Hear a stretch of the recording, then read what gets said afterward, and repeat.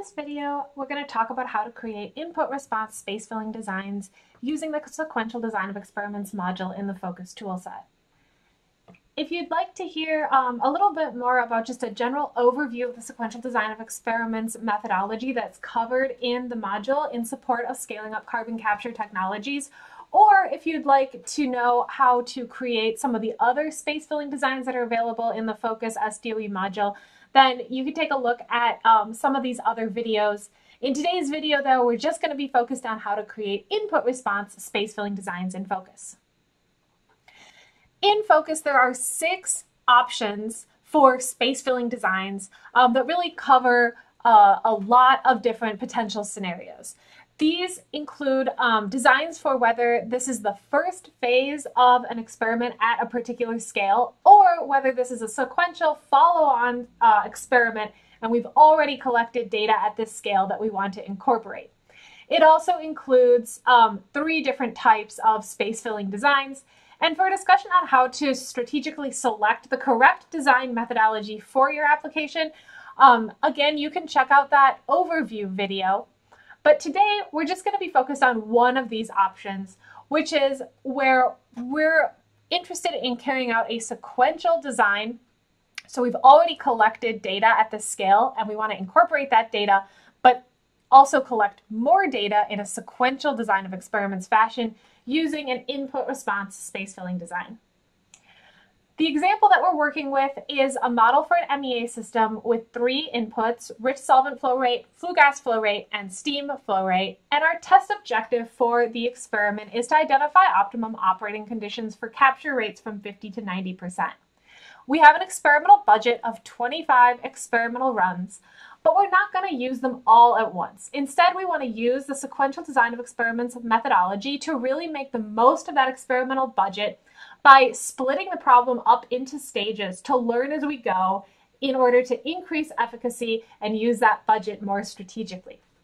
What that means is that we split the problem up into 3 phases, where first we were interested in exploring the input space, and then we wanted to do some model refinement and reduce uncertainty in our model.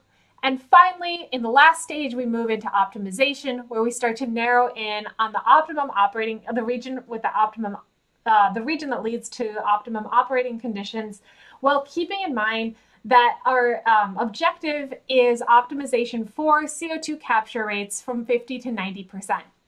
We allocated that budget of 25 experimental runs across each of these phases, and we used 9 runs in the first phase for exploration via a uniform space-filling design.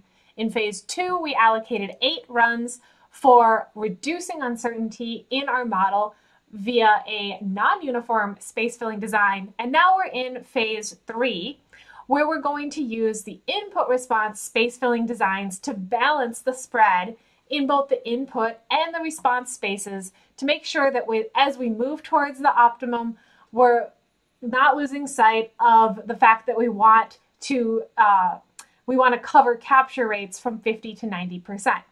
If you'd like to see how phases 1 and 2 came together, you can check out the videos how to create uniform and non-uniform space-filling designs in FOQUS. But today we're just going to focus on phase 3.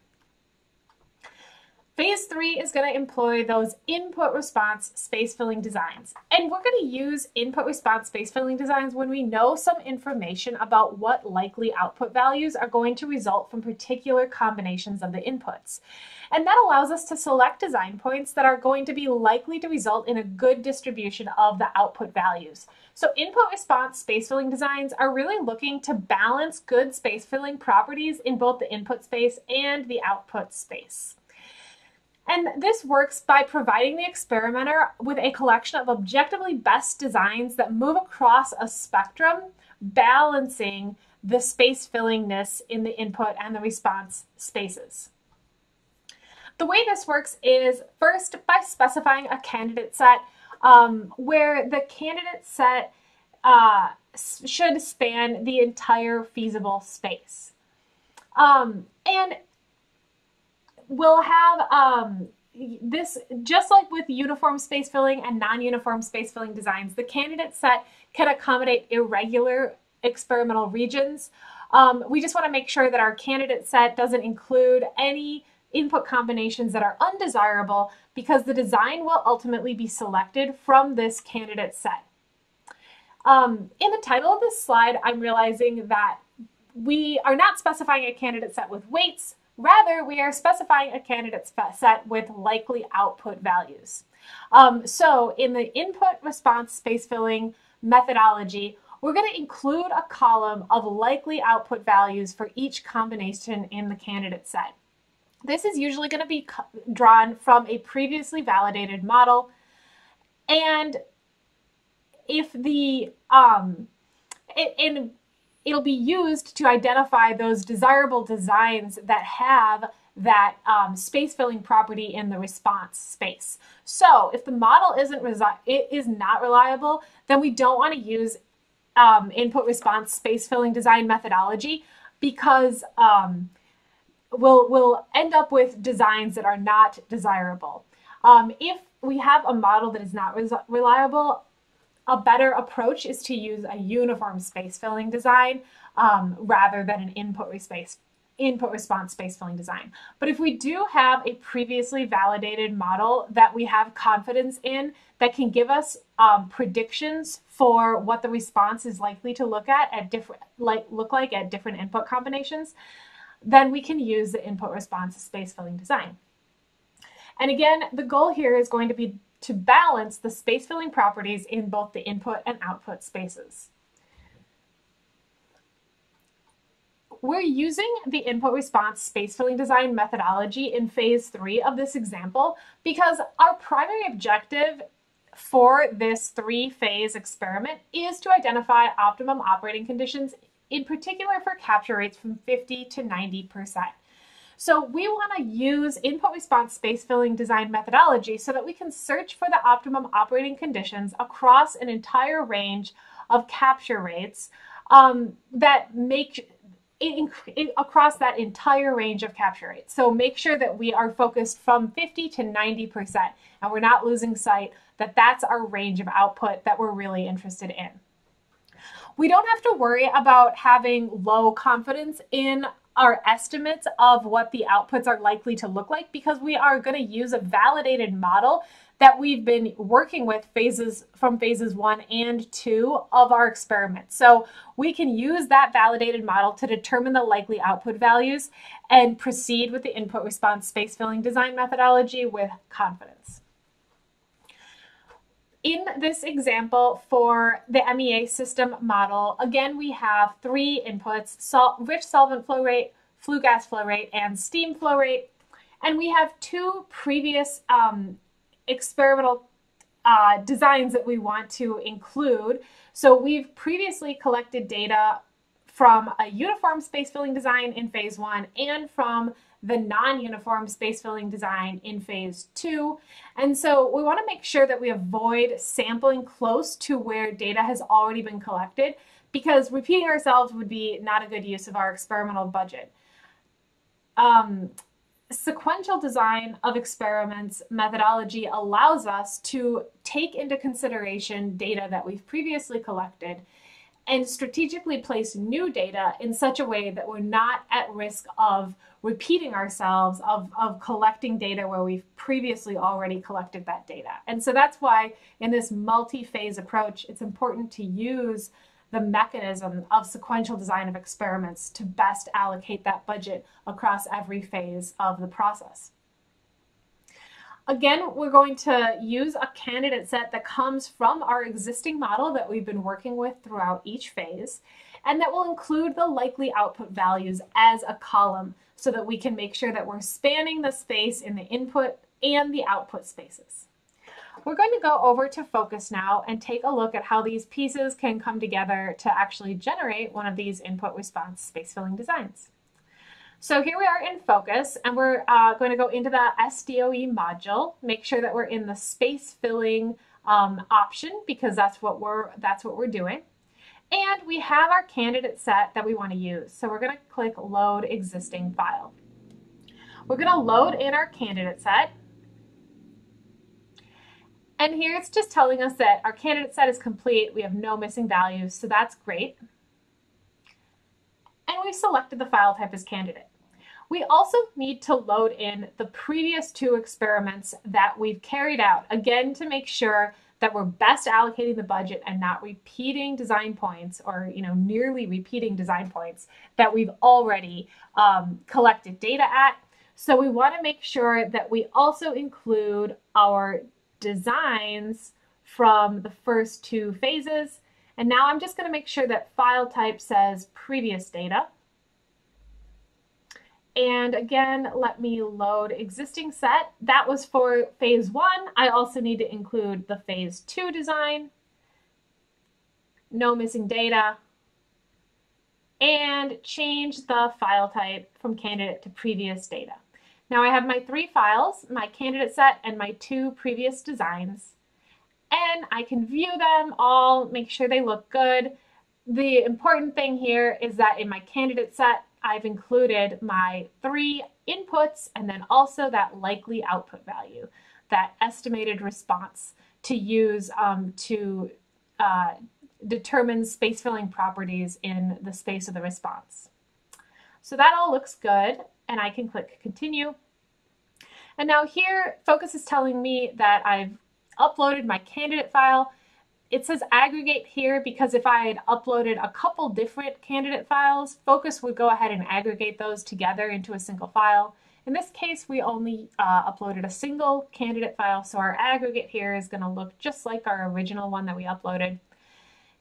We did upload 2 previous experiments, one from phase 1, one from phase 2, and here FOQUS has aggregated those into just one file.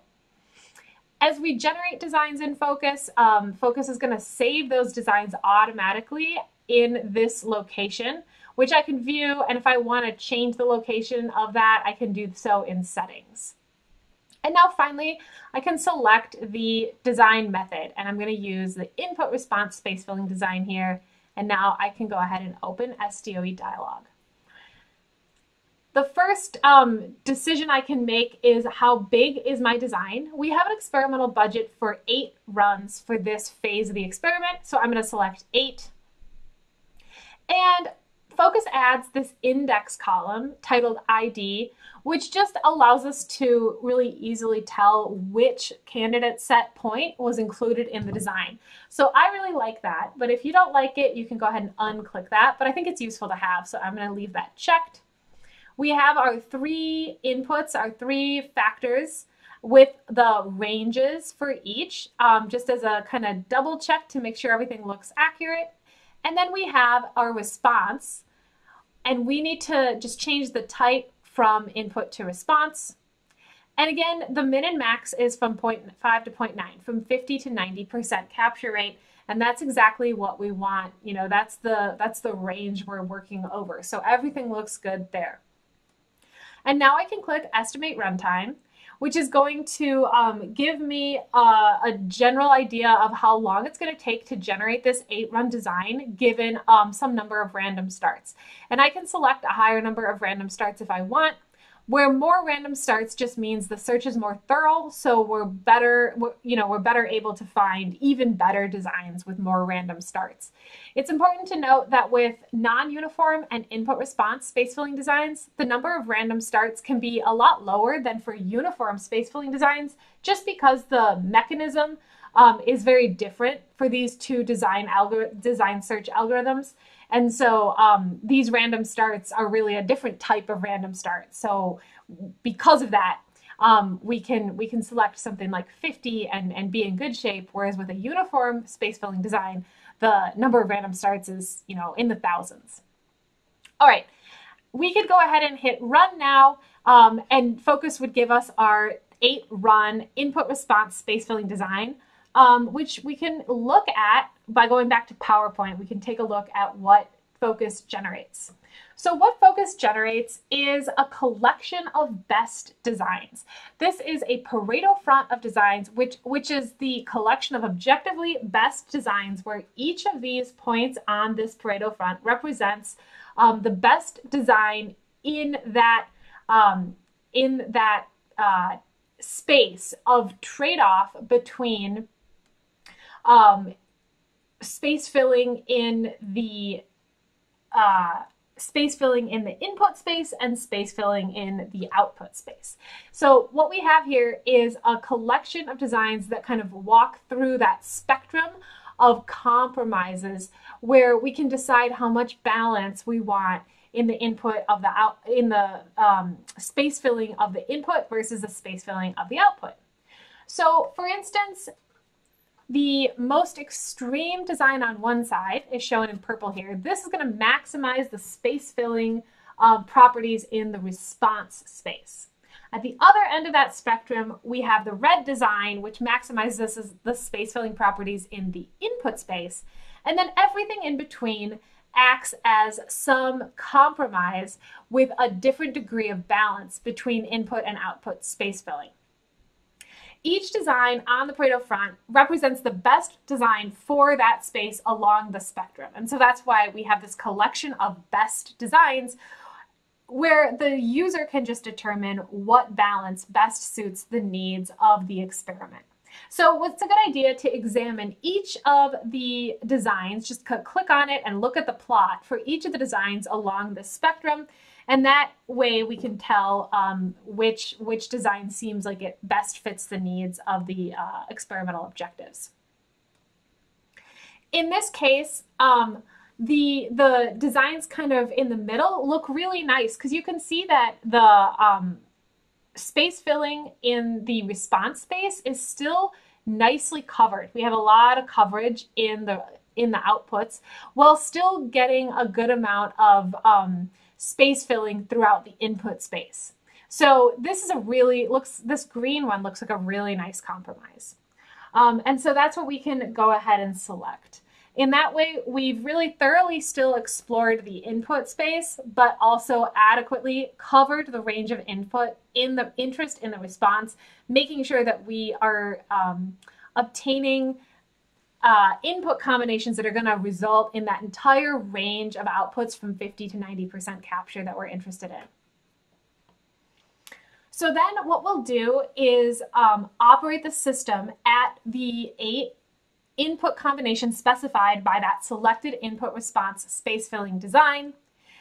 If we'd like to, FOQUS also includes an ordering capability that reduces the required resources by ordering the runs of the design so that we're not making big leaps as we move from run to run. It puts the runs so that they're as close together as possible. So as we move through them, we're not having to change the system by huge amounts just to save on resources.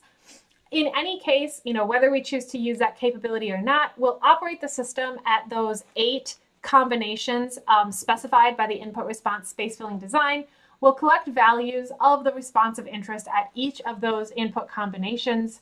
And again, we're making sure that we're likely to get a good spread of output values from 50 to 90%, which is the region that we're interested in for this experiment. And then we'll incorporate that into the model for the optimization step to identify optimum operating conditions across that desired range of output values from 50 to 90%.